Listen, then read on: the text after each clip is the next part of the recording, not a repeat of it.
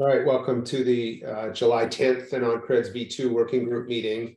Couple of topics for today, main one being revocation requirements and trying to get to a formal definition that can be put in a paper of what the revocation requirements are. So this is a chance to talk through those, and then the goal is to lead to a formal document that we produce that outlines the requirements of revocation.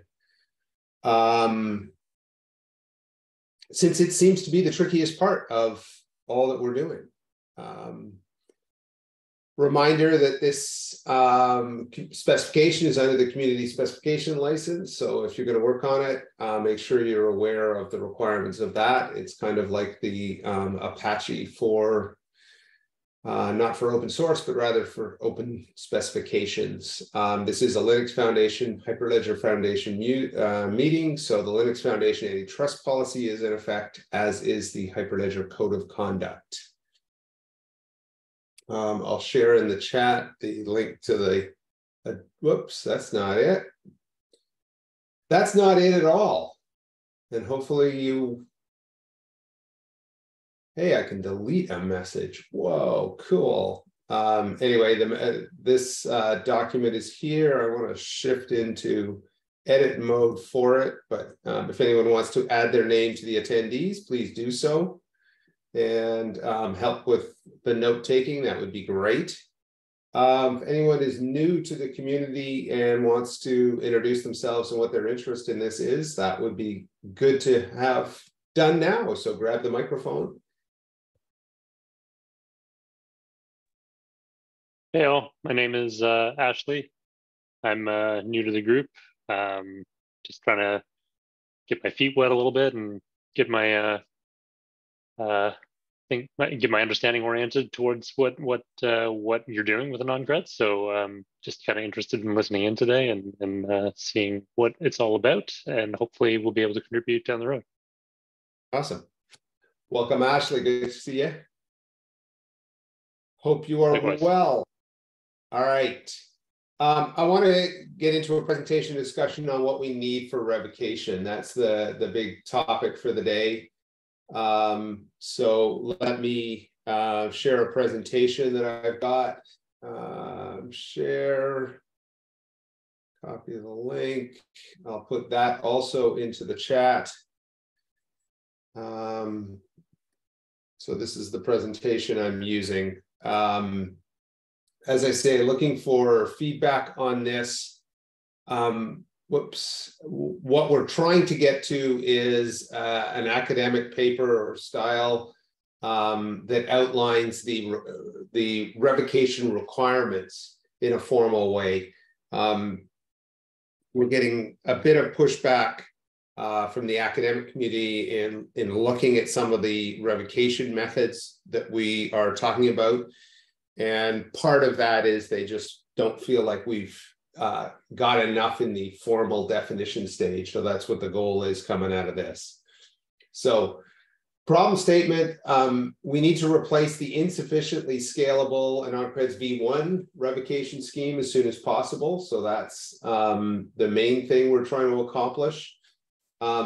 Revocation being a requirement of pretty much all use cases for verifiable credentials. There's some that don't need it, but most do, even if it's not understood at the time you get started. Even if the only reason you need revocation is because you issued a credential by mistake and you need to correct that. That's a requirement for having revocation, and so almost every use case for verifiable credentials includes revocation. Expiry dates in verifiable credentials are crucial and are recommended, but are insufficient for revocation. If there's any sort of pseudo real-time need for revocation, it has to be available. It has to be part of the revocation scheme, and expiration isn't good enough, or generally not good enough. Expiration is well, we'll go from there.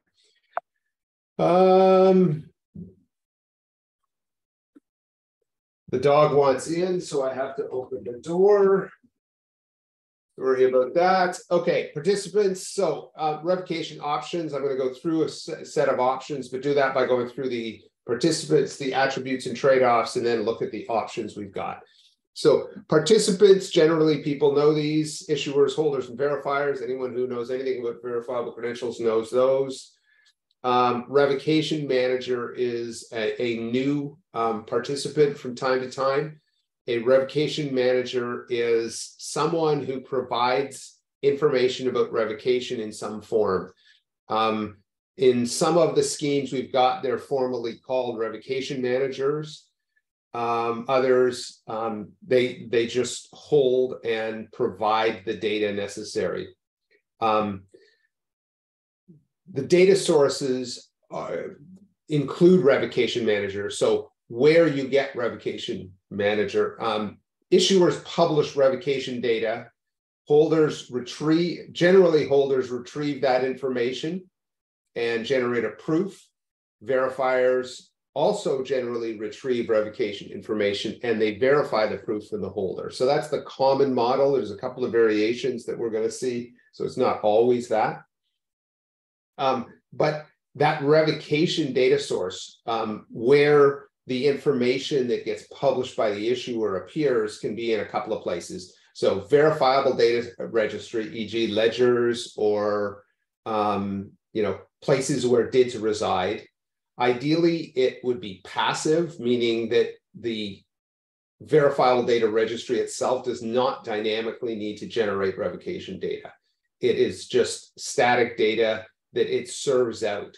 So just like a DID doc is a static document that is returned when a DID is resolved, it would be nice if revocation data were static data and could be returned as is from a registry. And the reason for that is it reduces the capability necessary for the registry. An example is Hyperledger Indy, which dynamically generates requested data. So Indy knows about an AnonCreds revocation register. They're not just some static data that gets published on an Indy ledger, but rather Indy knows about them and accepts specialized requests to return, specifically for returning the deltas, the change statuses of various credentials. So instead of getting the entire state from Indy, you get a list of the credentials whose status has changed since you previously asked for it, whether that's from the beginning of time or from some point in time where you previously asked. So that's an example. That's a potential privacy issue. Yep, exactly. And it adds an additional requirement on the ledger to say, oh, I need to be able to do that. So in an AnonCreds V1 that we've implemented, we've basically taken off that as a requirement that, well, Indy can do that. Other ledgers can simply return the full state of all credentials and not ask for a point in time or anything. So when they get the state of a given state of the credential status, they get all of them. So that's a way to turn it into being passive. Revocation managers are proposed for some schemes. Basically, they are an active server that responds to a request from perhaps an issuer to get revocation information. The response is dependent on the type of scheme. So one example is a thing called linked verifiable, I'm not remembering, LVVM, that we're going to talk about through this. Basically, the issuer asks a revocation manager, give me a proof of non-revocation of my credential as of now. And the revocation manager simply issues a verifiable credential, an AnonCreds verifiable credential that is in the same format as the primary credential. But the purpose of that verifiable credential is to prove non-revocation. And so that's one method of doing of a revocation manager operating.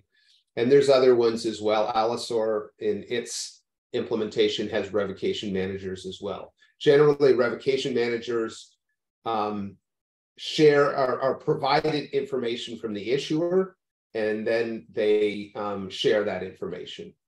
And again, last one, file servers is really the same as verifiable data registry. If it's a file server, then it truly must be passive. So it provides only static files, not server generated responses.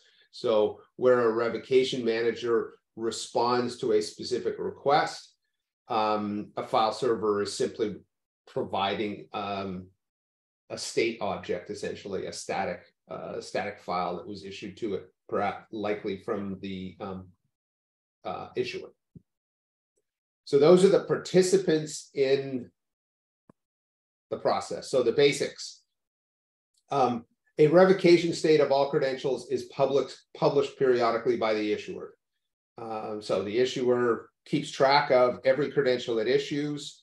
When it wants to revoke a credential or a batch of credential, it publishes a state update where it shares either the deltas of what it's changed recently since its last update, or it simply shares the entire state of all the credentials.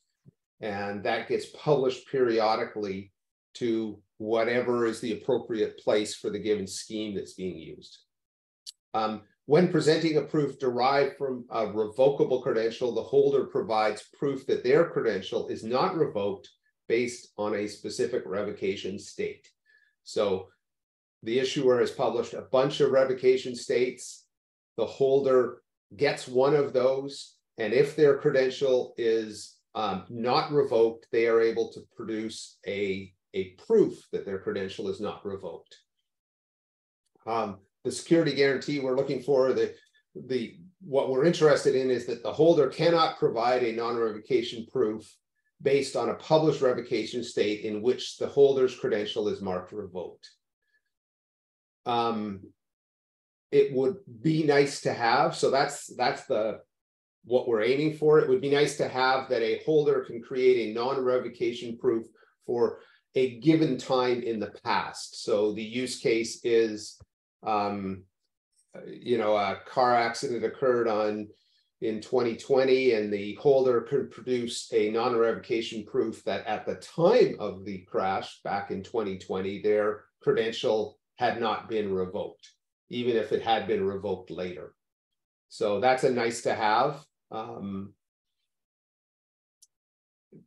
Proof a credential is not revoked must be linked to the credential to which it applies. So a given proof of non-revocation for a primary credential cannot be used, can only be used for the credential to which it applies. So there must be a linkage between the proof of non-revocation and the credential about which it is talking. And finally, there must be an unlimited number of credentials per credential type. So there must be no set limit on how many credentials can be issued. If a revocation registry size, so if you do have a limitation on the size of a registry, a revocation registry, there must be a way to have multiple registries, so you can just create a new one and continue to issue the same type of credential that you've been issuing, just using a different revocation registry. Jump in anytime if I'm not being clear. As I say, I'm trying to get this to be lead to a formal document that outlines all of these things. So help in making sure I'm getting that down would be useful. So we want in a zero knowledge proof based system unlinkable identifiers. So no linkable identifier is given to the verifier. The goal is to prevent correlation across verifiers and between verifiers and the issuer. So when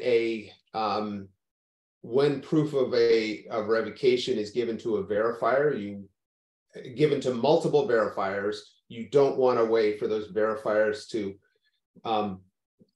compare a unique identifier across each of those so they can correlate or with the issuer so that they can report to the issuer when a credential gets used. There generally are two IDs that are involved. So one is the revocation registry ID itself, so where the revocation is tracked, and it is okay to share that, or it should be okay to share that, and I'll get to that next. The second is the actual revocation ID, and this is a loose term because generally it's a concatenated key, if you will. Generally, it's the revocation registry ID and the index within that registry of the particular credential for a particular credential. It is not okay to share this revocation ID. That would be a unique identifier for the credential itself. It is okay to share the revocation registry ID and often necessary so that the verifier can verify the proof provided. The revocation ID itself is commonly shared between the issuer and the holder. It is not shared with the verifier, so that's the limitation there. The registry size must be large enough to hide in the crowd. Hey, Stephen, Yeah. What about a revocation registry public key? Can that be, I mean, obviously not every revocation registry needs it, but can it be optional? Yeah. Okay, that's helpful. Thank you. Yeah. I'll add a note on that.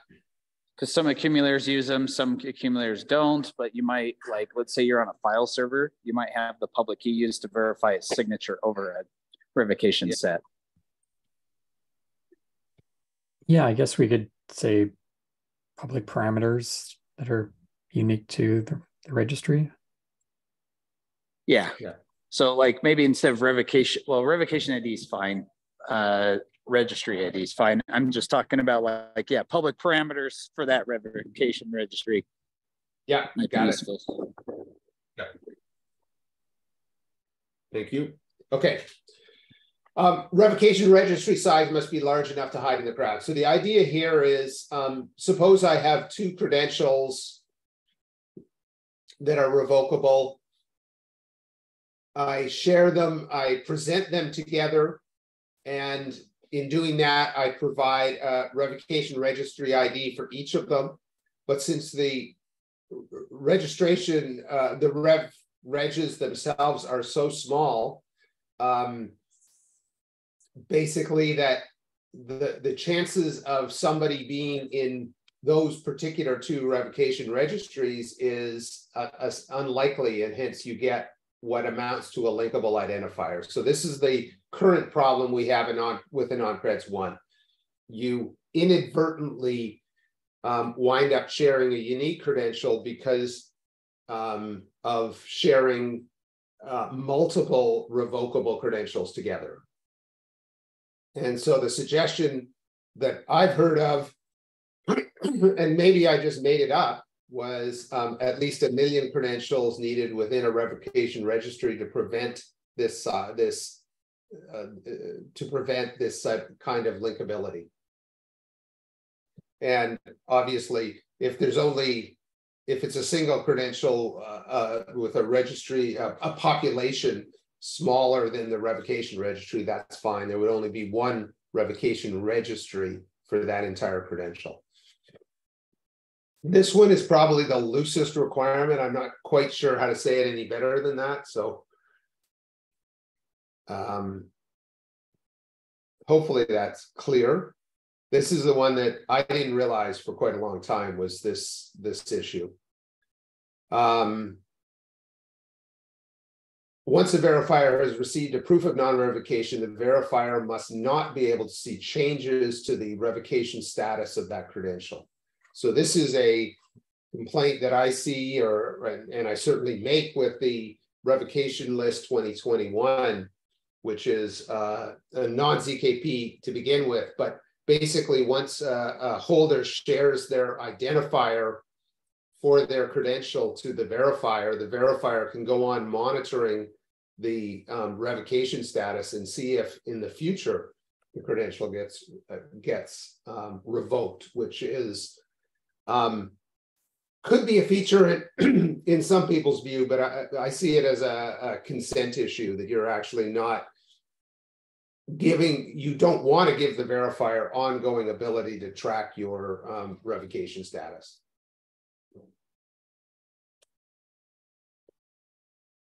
Linkability can also be looked at from a calling home perspective.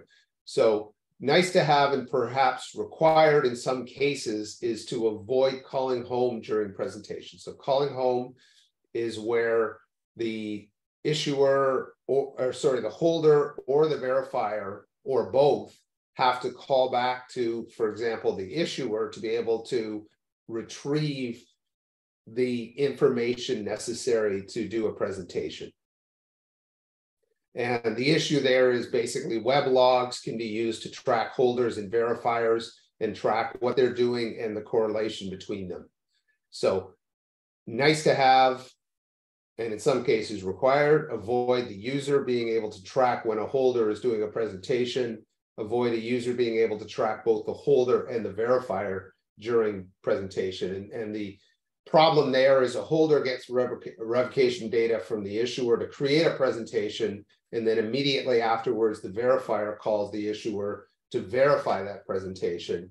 And now the issuer can correlate that the holder used their credential and the verifier with whom they used it. And that's what we want to avoid. Even the perception of calling home is a problem for government. So for example, if every time I used my person credential to prove my age, there was a web call made to a gov.bc.ca, domain, government of British Columbia domain. Even if there wasn't data being tracked, this perception of calling home is problematic. So, and that could just be the rejection of the use of the mechanism, basically a viral, we won't use this because it's government tracking. Call home assessments must be considered based on the likelihood of collusion. So the revocation manager idea can be considered a call home, even if the issuer and the revocation managers are different parties. So that is something that needs to be looked at as well. And even, for example, in Canada, where the revocation information is going on in Indie Ledger, that ledger is actually operated by a different government entity, but it's still government entities, or sorry, entities. And so there is a call being made which may offend holders and may develop mistrust in the system, because even though it's going to a ledger, which is in theory a neutral party, there is the possibility of tracking. Now, again, it's all a range of gray in this. So it's not always clear exactly where this problem needs to be prevented. I mean, you've got to get the data from somewhere. But there's better, some places are better than others is the idea. I'll do an aside on this, that an idea came up recently where the verifier provides revocation data to the holder. So the verifier is the one that reaches out to wherever the data is kept. And then the verifier provides that revocation data to the holder. That's an interesting idea that I've been exploring a bit, to try to eliminate this call home from the holder.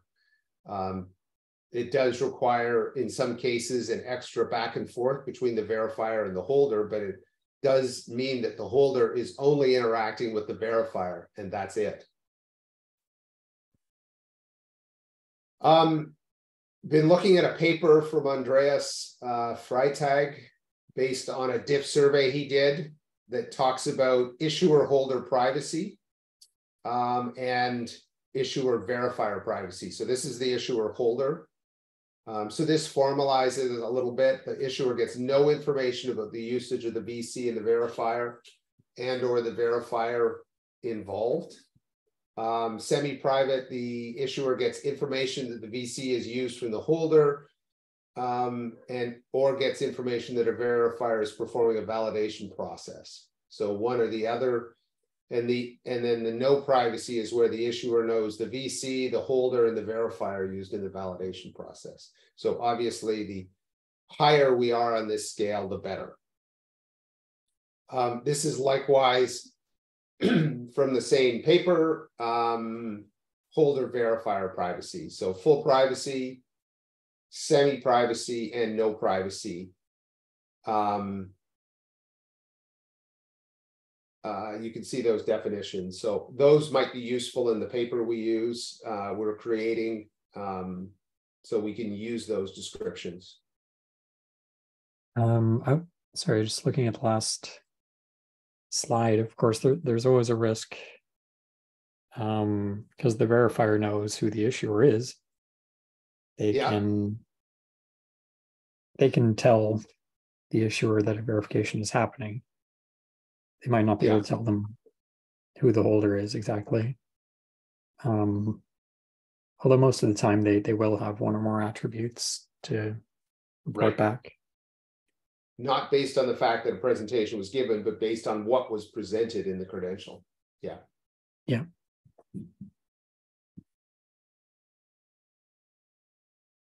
I think you can always do that. I mean, we need to be careful not miscommunicating that. You can always, of course, if you know the issuer, which you're going to have to, report back. But it's important that to achieve the verification required, that you're not systematically required to. Yep. Yeah.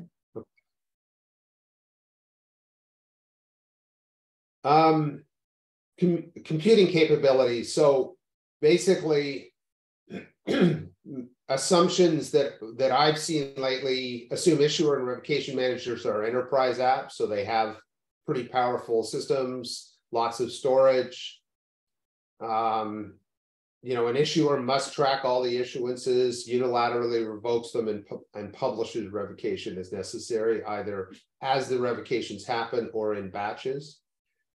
Our assumption has always been pretty much that the holder is a mobile wallet. In the worst case, should not have to download substantial files during a presentation. Presentation time, generation time should be short. And I've actually got numbers on the next screen about that based on Andreas's work. And then this is a bit of a new one. Usually we think of verifiers as enterprise apps as well, but we're actually doing a fair amount in verifiers being mobile apps, where you know, a mobile verifier could you know, display a QR code, scan it by the holder mobile app, and the two of them just trade a presentation, and the verifier would have to be able to do it. So again, if we go with the lowest common denominator, this is a reasonable requirement. Should not have to download substantial files. Verifier time should be short. This is the from a paper that Andreas did, again, based on the DIF survey. This is what the survey participants said. They sort of view issuers and verifiers in this case as enterprise, holders as wallets. They've got a tighter bound on the size of the data that the holder should have to, you know, retrieve and use on their device. And the computational time, nobody really cares about the issuer. They can throw more metal at it, so that's okay. We want it to be within a second for the most of the respondents to this survey, and 1/10 of a second for verifiers. So they want them to be very fast. So those are higher numbers.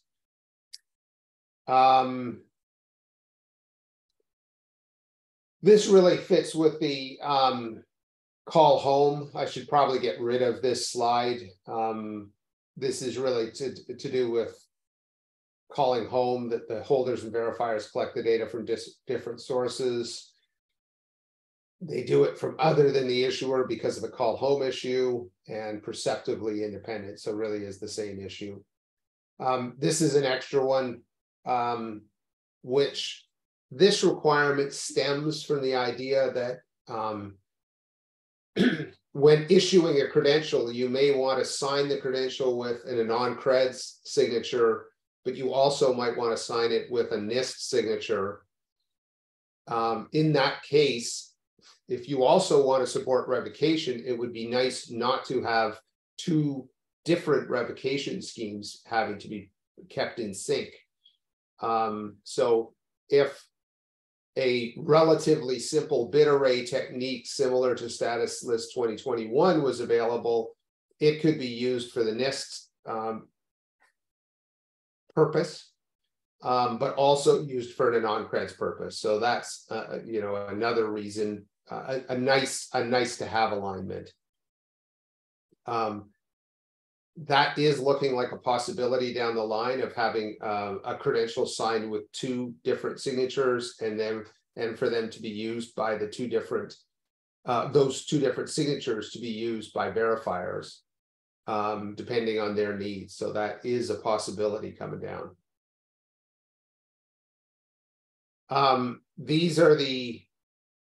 This gets into finally the four schemes that we've looked at: the AnonCreds 1.0, Allosaur, LVVC, which is the one that Andreas produced, and then finally ZK-SAM, the signed accumulator membership.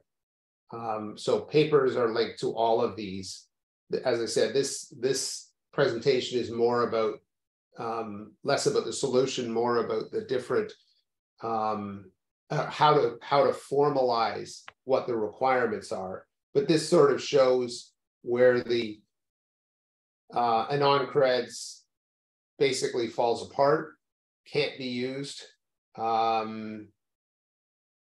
A benefit from ZK-SAM of it having a bit array type data scheme, the size of the file being much larger, but still not massive in the ZK-SAM, but much larger than the other schemes. The call home or perception of call home is in both of the Allosaur and LVVM approaches. So yellows for them.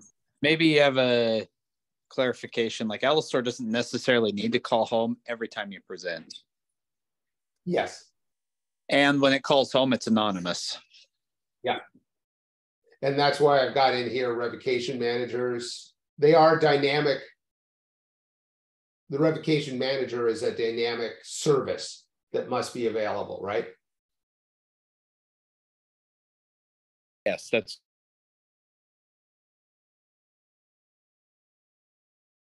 So that's the summary. Anything I've missed there? And Mike, in particular, do you see anything that would contribute to a paper? So what I'm thinking of doing, if I go back here, Andreas has a section that basically uses the survey as what are the schemes. So I'm sort of taking some of that from his, but less survey based, and talking about the things that are in that presentation as the way to present. Here are our requirements. Seem reasonable? Yeah, I think for the most part. Maybe, I don't know how to add this. If it does call home, is there a way to say it's required to be anonymous? Yes. Yeah. So the other requirement, and I don't know where to put this either, and maybe you already covered it, is the inability of folks like the issuers or revocation manager to determine when was the last time they updated. Like if they have to call home, then they can't determine whether they last called home like a year ago or just a month ago or yesterday. Because that was one of the requirements we had in Allosaur was to solve that. Yeah, I wanted to check too the Allosaur update protocol. Does that mean that the revocation manager doesn't know what index they're updating? That's right. They do not. Okay. And even if they, how did they not know? How do they not know the last time updated? I thought they basically that was what you did. You call back and said the last time I updated was now. When did update me again? The holder knows. The holder knows, but the revocation manager doesn't. That was the whole idea behind Allosaur, was to fix that problem. Because one of the methods of tracking is, like you said earlier, when was the last time they updated or last time they phoned home? Like, so Allosaur mitigates all of that. And how does it do that? What do you request when you call to the revocation manager in Allosaur? In a nutshell, a little more complicated than this, but in a nutshell, basically I split my share or my revocation ID into multiple secret shares, as many as I want. Say like first time I could do 5 of 10, next time I could do 7 of 20, it doesn't matter. And I contact revocation manager that many times that maybe it's all at the same time, maybe it's at different times, it doesn't matter.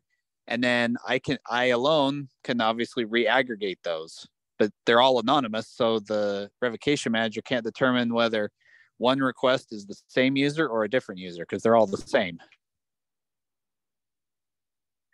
And it's also resistant to, like, let's say even if an attacker tries to request for something, let's say he doesn't know my revocation ID, or maybe he does. He requests an update for it. Unless he had a valid witness at any point in time, unless he has one, that response back is completely useless. So think of it as like that witness is a signature. If he never had the signature to begin with, then his result is useless. So even if the bad guy asks for all the data, his result is useless. Okay. But so the holder still says, "Oh, I last updated on June 20th," right? It's just they can. Yeah, well, the holder will know that, right? The holder has to know when they last updated. Actually, they don't even care. They only care, do I have a valid witness for what can I present a proof that's valid for what the verifier wants? Okay. I'm saying, does the holder specifically pass to the revocation manager June 20th because that was the last time they updated, or they just say, nope. No, they just say I need a version for this one. That's it.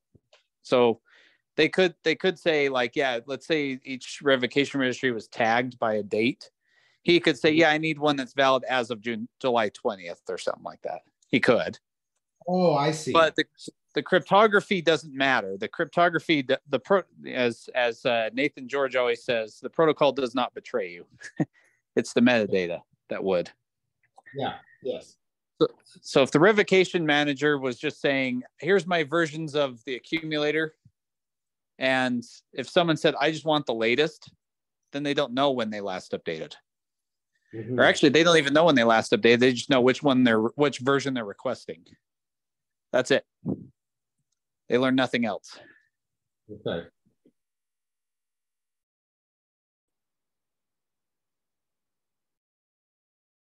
And the way you do that is you split the key. If you don't split the key, do they know who you are? Well, that's equivalent to spending the full thing. So yeah, they would see it.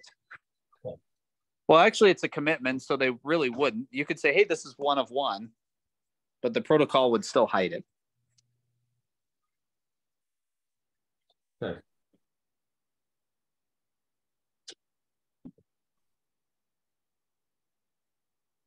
My gosh, Oliver, what do you need?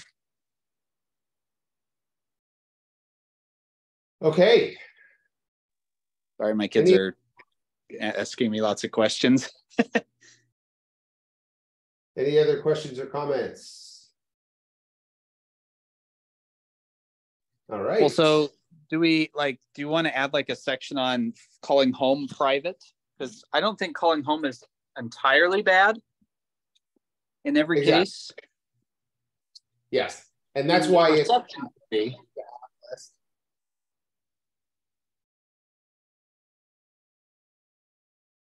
sorry, I lost you there.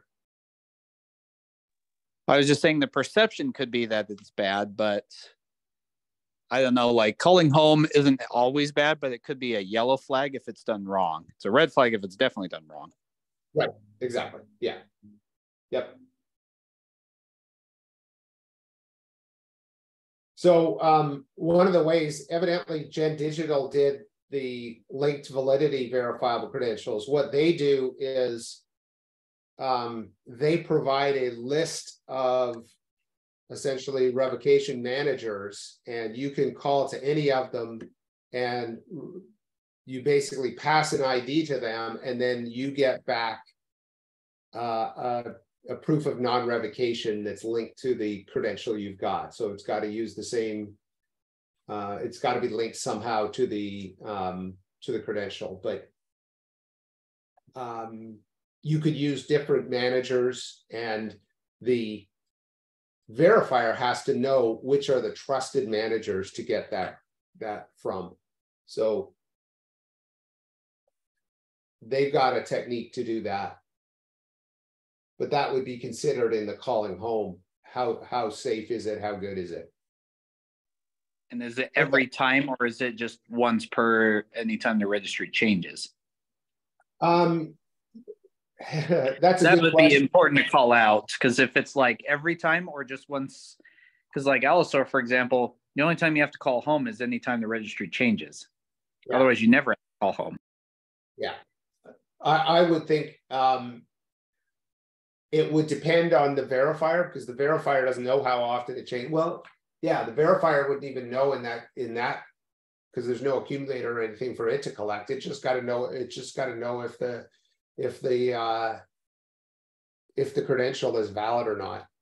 So they wouldn't know when it changes. So they would do it more based on how recent it was. How recently did you get a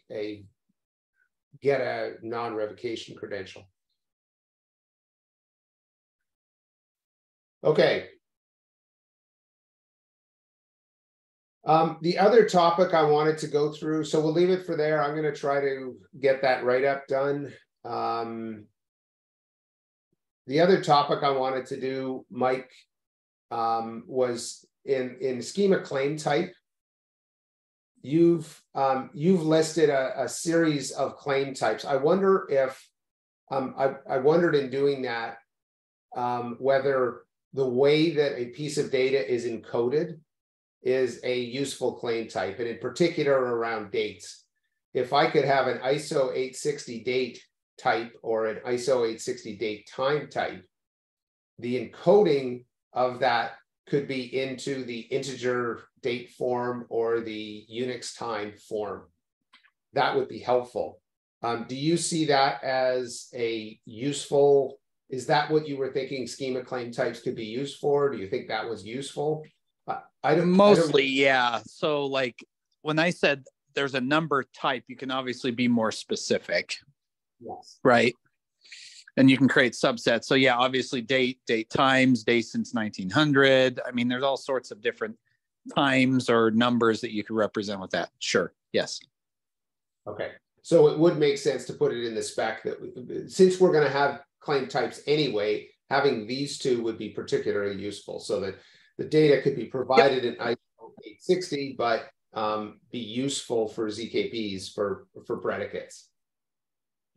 That's right. And then whether you want to support negative numbers or not. Right. Yeah.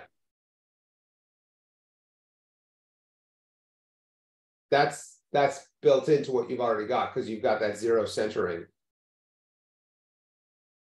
Correct. But if you don't need zero centering, then like some things don't make sense. Like, when did this happen? You know, yes. within this century, for example. Yeah. Okay, well, that was quick and easy. All right, I want to get that into that use. All right, those are the topics I had for now. As I say, the next chunk of work, I think, for the 2.0 is to, and AnonCreds in general, is to get a more formal definition of what the revocation requirements are suitable for cryptographers to use in evaluating schemes. And then to try to get those schemes, some evaluation done on those schemes to try to get contributions from some cryptographers on the various places, on the various schemes where we want to use where needed. That's all I had. Any other comments, questions, discussion points? Something to maybe add to AnonCreds 2 is just as we're doing with revocation requirements, credential signature requirements. NIST or not, SNARK allowed or not, you know, basically, can you say the signature is NIST approved, but the ZKP is not approved? Because most ZKPs, I don't know of any except Schnorr that are NIST approved. Okay.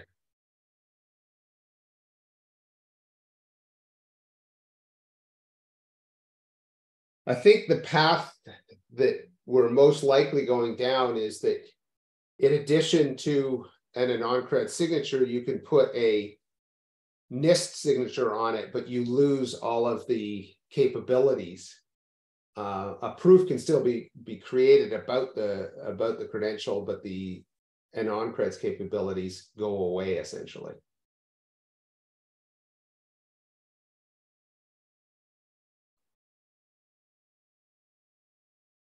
All right. That's it for today's meeting. Thanks all for attending. We'll be back in a couple of weeks with some new topics to go over and hopefully some new, get to some documents. Sounds good. Thanks. Thanks. Cheers. Take care all. See ya. Thanks.